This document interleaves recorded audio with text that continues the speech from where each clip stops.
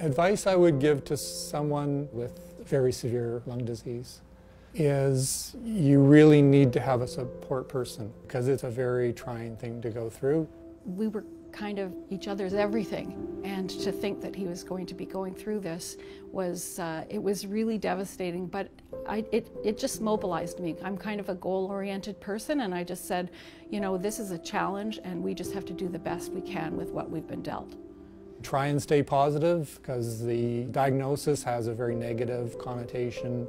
But if you try and stay positive, there are options available. And like I say, the support person is really important. So if there's somebody around you, somebody you know, some family member who can be there as a help, to me that was really key. The advice that I would have for anyone who's supporting someone with lung disease is to never give up. Try and remain as optimistic as you can.